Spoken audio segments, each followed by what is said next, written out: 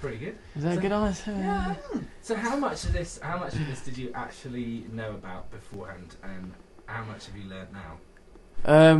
Well, about the story itself, I didn't know too much at all about it. I mean, I've obviously seen my fair share of World War II films, and I watched a hell of a lot in the lead up to this film when I found out I got it. But in terms of the actual birth of the Commandos, the 30 Commando, I didn't have any clue about it. Obviously, I've watched James Bond films, but the actual birth of it during World War II through Ian Fleming was new to me, and I've learned along the way.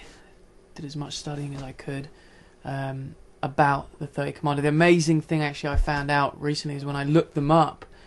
I looked up the original 30 Commando, and I saw the sniper amongst them. And this was actually the beautiful thing about it was actually they weren't sort of what you'd imagine as a stereotype of what a commando would be. You know, a big, butch, strong man. They're well trained, but these were just like, you know, slim, normal-looking guys, man. You know, and the amazing thing was that I found out that the sniper amongst the original 30 Commando was called Guy as well. I don't know, I was amazed by it. It's not that great. It was meant to be. It was meant to be. I think that's why I got cast, apparently.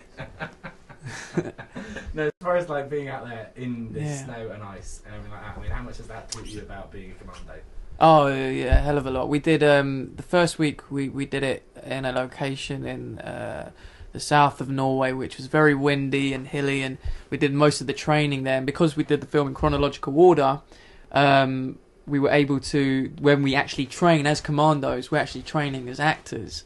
So we had a brief introduction into what it would be to be a Royal Marine a week before we came to set, and then the actual training took part as we were filming, if you see what I mean.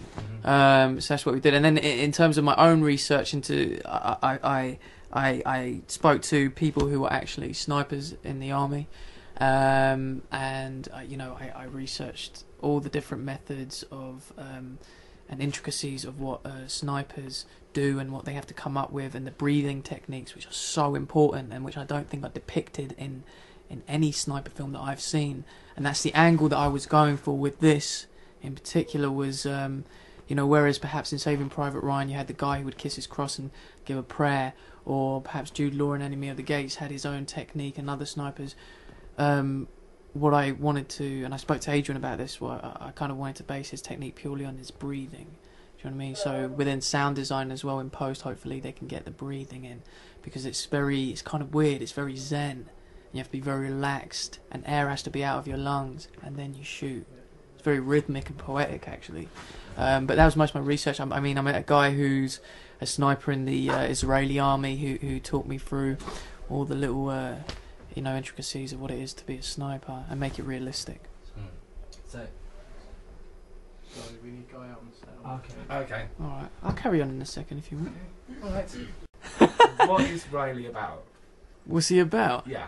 You mean, what's his job? What's he do? What's he do? What's his role in the troop? You know. Well, Riley is a sniper in the 30 Commando, or in the birth of the 30 Commando. He's the sniper amongst a bunch. He grew up.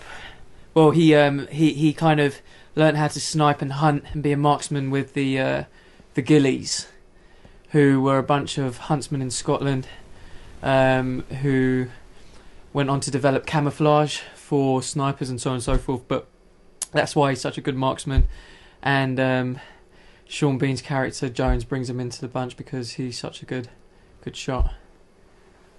Cool.